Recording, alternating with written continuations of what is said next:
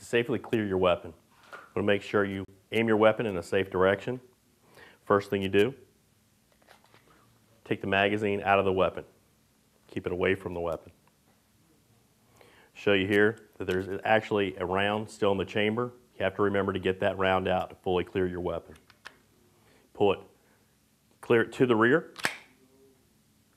Lock the slide back, visually inspect. There's no round in the chamber, and there's no magazine in the gun.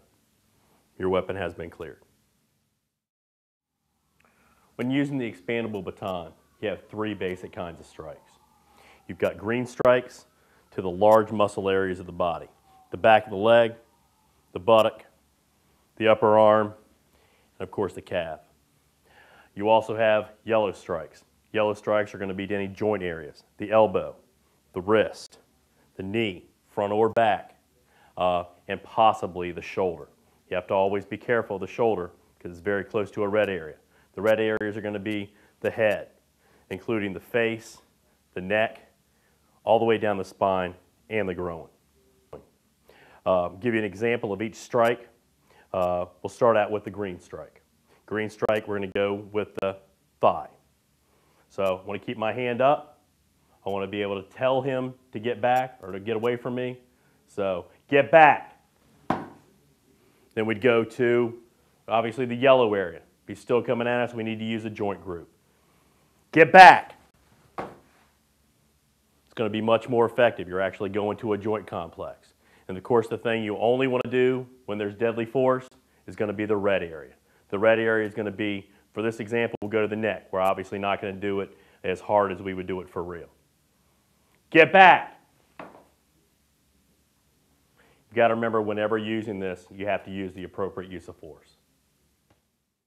I'm approaching a criminal I'm going to handcuff. Go ahead and put your hands up on the wall, sir.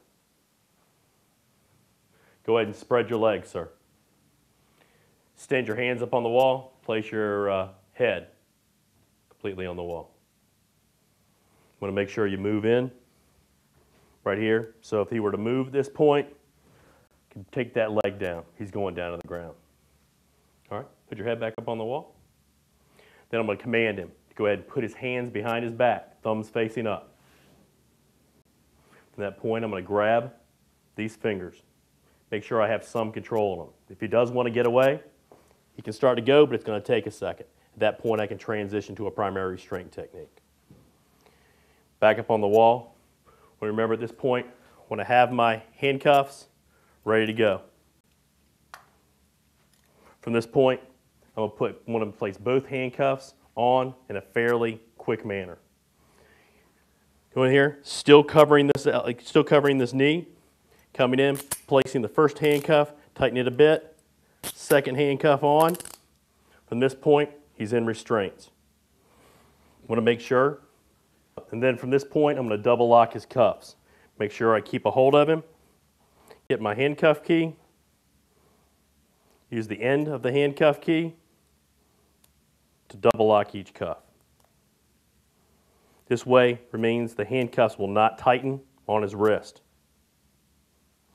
And that's the correct way to handcuff a criminal. The next thing we're going to be talking about is going to be hand-to-hand techniques. The first one is the same side grab. So you come up, you want to make sure you grab the thumb against the fingers of your hand. You begin to twist to the outside while pushing down on the hand itself, pushing it towards the elbow.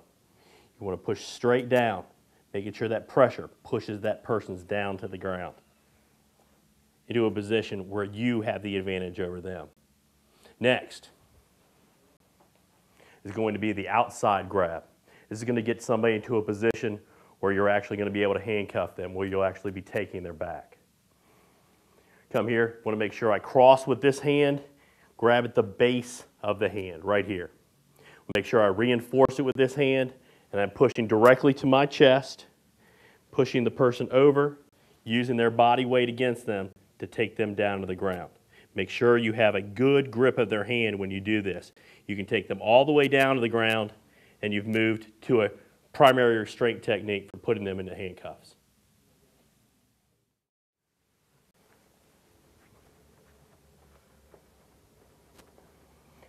Now we're going to tactically clear this next room. We're going to move up to the doorway, but make sure the muzzle of our weapon isn't going past it. We don't want to give any kind of target indicators. You need to make sure that the team is all prepared to go through the door. He's going to tap me on the shoulder when he's ready to go. When we go through this door, we want to make sure we get out of the fatal funnel, staying away from the door. I go to the point of least resistance, start panning around to 1 foot off of his muzzle while he's panning around to 1 foot off my muzzle. We've covered the entire room. Room's clear.